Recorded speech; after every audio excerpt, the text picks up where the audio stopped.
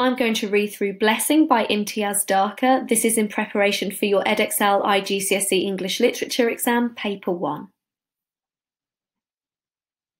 So looking at the title, Blessing, we have religious connotations, and we'll notice as we read through the poem that this is used throughout as an extended metaphor, as if water is a gift from God.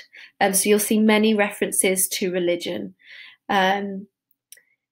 It's interesting to when we look at the next two lines to realise that the title contrasts with the first two lines. So the title, I think, makes the reader expect to read about maybe a community that's privileged, that is seen as lucky and has a good life, and then to read the next two lines, which we'll move on to now, obviously it's the complete opposite of that.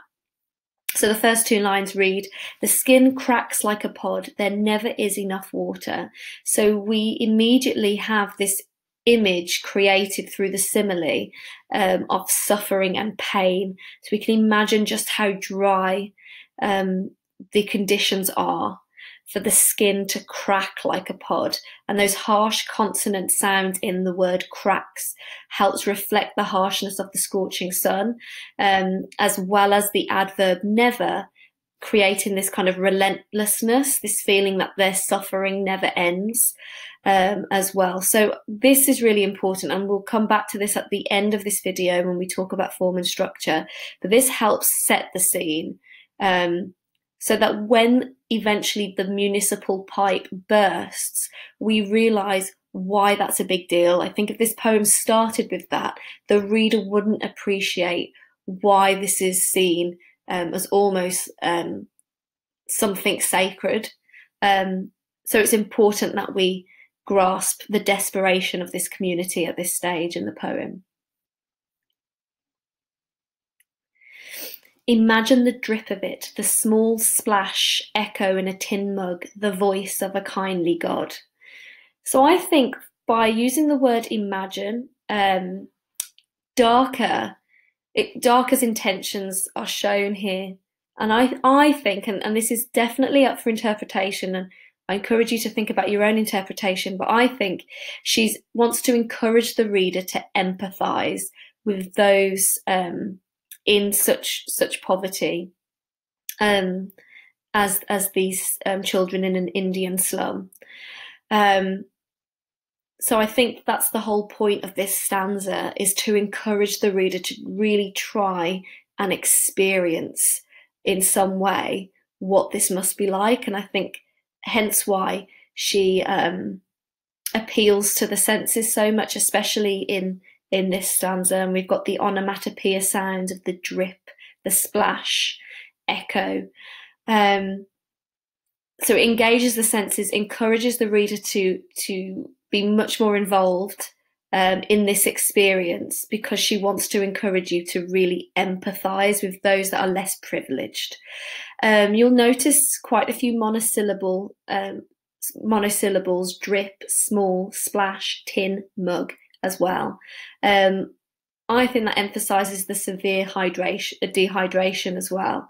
But then you do have the small splash. So you've got that sibilance, which you could argue actually elongates those monosyllables. It's really difficult to say the letter S in a short way, and I think that could reflect the kind of the long wait for water, and I think that helps kind of build anxiety and desperation for this drip of water. Echo ends the line, which recreates the effect of an echo. It kind of trails off, which again I think helps the reader in some way experience this. And then we've got this extended metaphor, voice of a kindly God. So the sounds of this water, and it's just a drip, it's just a splash. So we know it's very little water, but it is likened to the voice of a kindly God.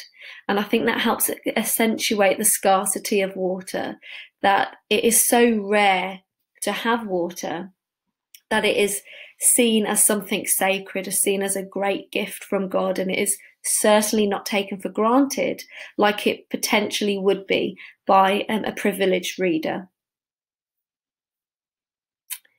And then we start to see something change. Sometimes the sudden rush of fortune, the municipal pipe bursts, silver crashes to the ground, and the flow has found a roar of tongues.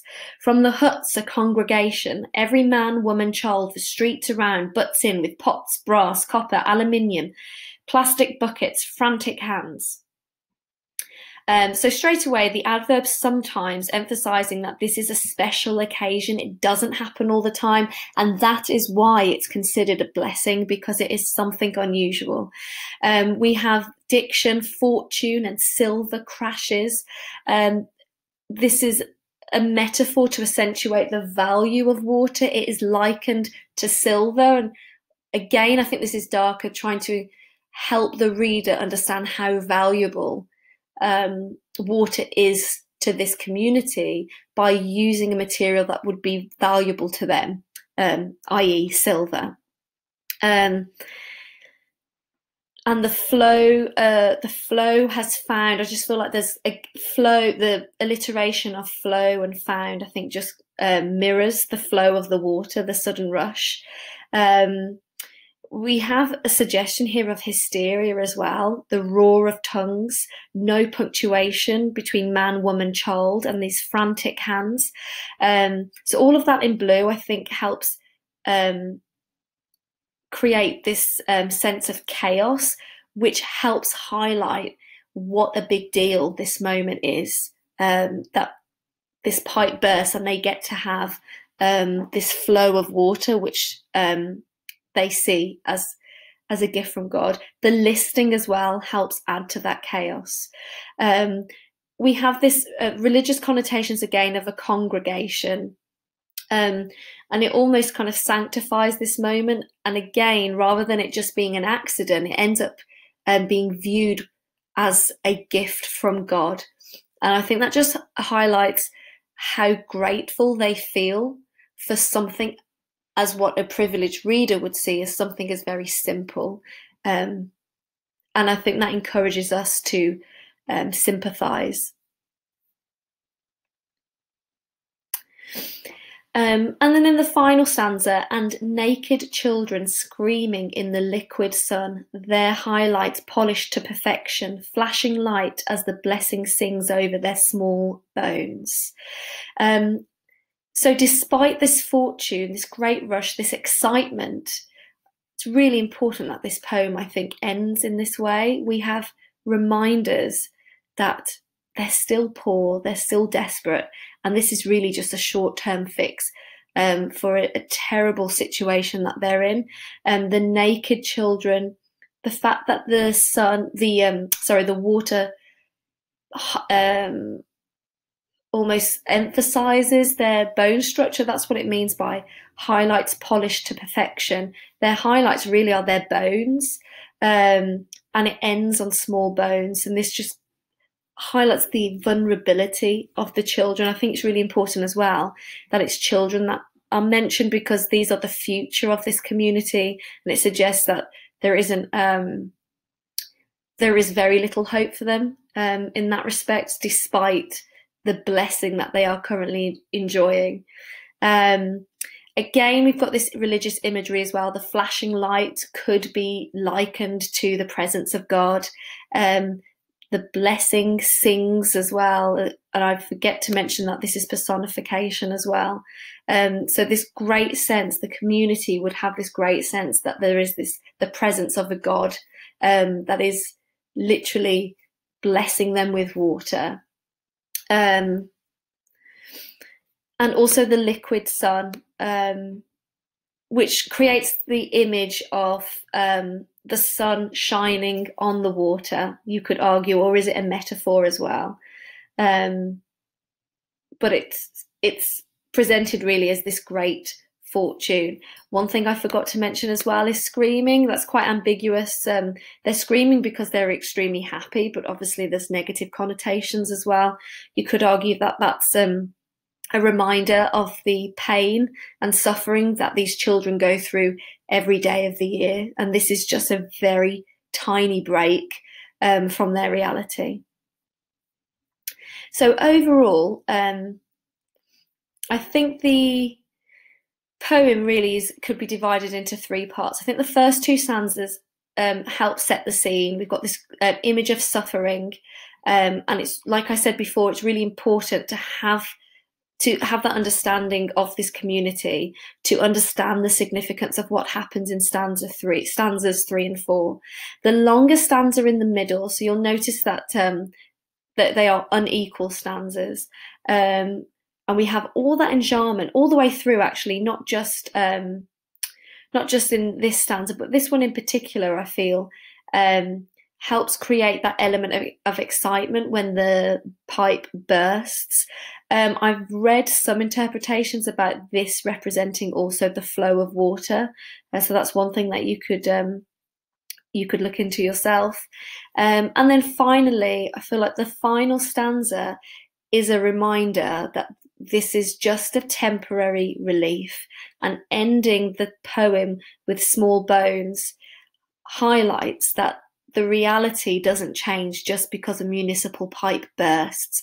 They are still a community in great pain, great suffering, and because they are children, it suggests that that will be the future for that community as well. So I feel like there is a sense of hopelessness towards the end of this poem, despite the great fortune of them having the blessing of water.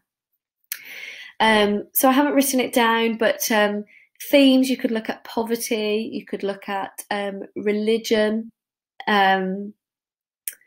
luck as well. But I think this is a real thing about, I feel like the main focus of this poem is to encourage the reader to really consider and reflect on their own privileges as well, and to rethink how they feel about their own lives, and some of the difficulties they may feel that they have, and are they anything in comparison to what this community goes through.